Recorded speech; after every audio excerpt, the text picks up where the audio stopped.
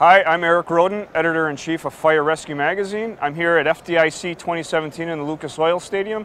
I'm here at the ResponderX booth to discuss a phenomenal new product, hands down one of the top 3 products here at FDIC. We're surrounded by tons of fire trucks, ambulances, booths, etc. Probably the most important thing in here is what I'm holding in my hand right here.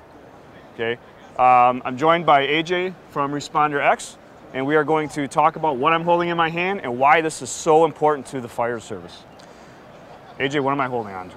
Well, thanks, Eric. I really appreciate the endorsement there. This is called Task Force Tracker. This is a wearable device for tracking and locating firefighters on emergency scenes, inside and outside of buildings, especially where GPS doesn't work. This has been a big thing in the fire service in the last 10 years, as you know. We feel we've unlocked the key to making this work, especially in heavy Type 1 construction. So what is this unit here, and how am I going to use this to essentially locate my members or know my essentially position inside a fire building? So this is a wearable device with multiple wireless transmitters.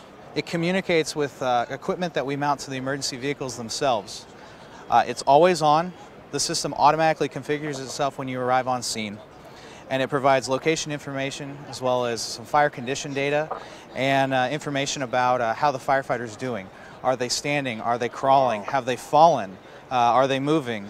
And it can dynamically alert command and safety to these conditions. The beauty of this is, since it's a standalone device that's very tiny, you can mount it to anything you need to track essentially. We're obviously firefighter focused. That's where we came from.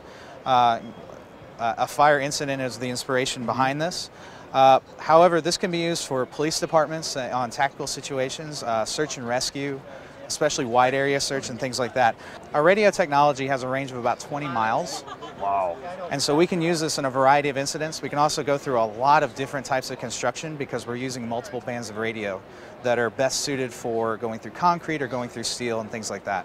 And we can dynamically switch back and forth depending on what's better for the incident. Wow, so my firefighters will have 100% confidence that this thing is going to transmit out their location wherever they're at, regardless of the type of building they're in.